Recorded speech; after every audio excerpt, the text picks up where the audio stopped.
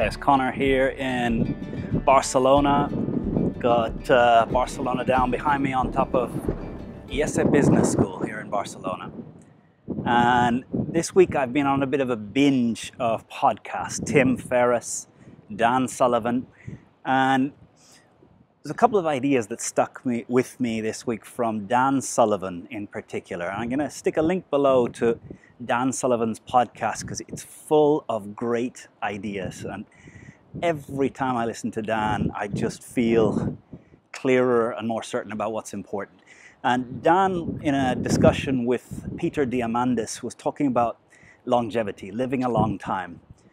And more important than health, they were talking about the three things you really need in your life if you're going to live for a long time.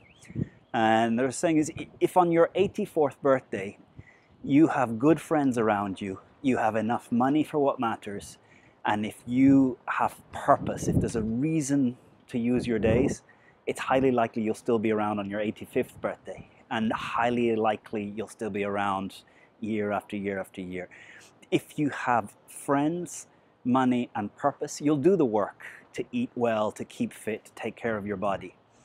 If any one of those three are missing, if you have money and purpose, but there's no friends, there's no one who misses you, there's no one to gather with and share your life, it's an empty thing and you're not going to stay around for long. If you have friends and you've got purpose, but you've got no money, and every day is a worry about where you'll sleep, where you'll eat, what you'll eat tomorrow, who you'll beg for a bed, it's going to be hard to stay around. And if you've got money and you've got friends, but you haven't got a purpose, there's no project that needs you, there's nothing you're pushing to make happen in the world, I think that it's a very hedonistic but empty life. You need to work on making sure that not only now, but every year of your life, there's a great social life of friends that you love to be with and you want to be with them. They give you connection and significance. Connection is when you're not there, you're missed. Significance is when you are there and you have something to say, they want to hear it. You feel like they care what you have to say. Money is knowing that your money is enough to cover what's important, your house you have. So putting yourself in a position financially that you're not begging off of others is vital to be able to live a long and fruitful life. Number three, purpose. And I think we are beings of meaning. We need a meaning in our life. We need to feel that our days are going towards something. We need to feel growth and progress. And you know, if today you have friends, today you're in a good money position, and today you feel that your work connects to the legacy you'd like to live, then I think you're in a good place. If not, you need to work hard to make sure you have good friends that care about you. You need to make sure that you put yourself over the next year, 2 years, 10 years, 20 years into a good financial situation. And you need to search to find purpose. And I think the way I found it is finding mentors that live lives of purpose and spending time with them. So to me, the first step in finding purpose is putting yourself around other people who live a life that seems guided by an inner purpose.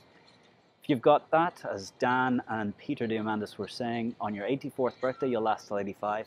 If you've got it today, you're going to live a good life today. So this week, what I hope for you is that today or in the near future, you put yourself in a place where you have great friends around you, you're financially in a solid place, and there's a purpose to your work and to your life and to how you relate and grow.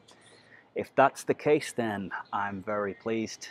If that's not, get working on these three things: friends, money, and purpose. Again, this is Connor on the roof of ESA Business School in Barcelona, teaching here again this week. And thank you for your subscribes, your likes, your comments, your questions. Your questions keep me coming up with ideas to post on here. Also podcasts. What podcast do you love? I love Tim Ferriss. I love Dan Sullivan. What other podcasts should I be listening to that share that sort of wise tips?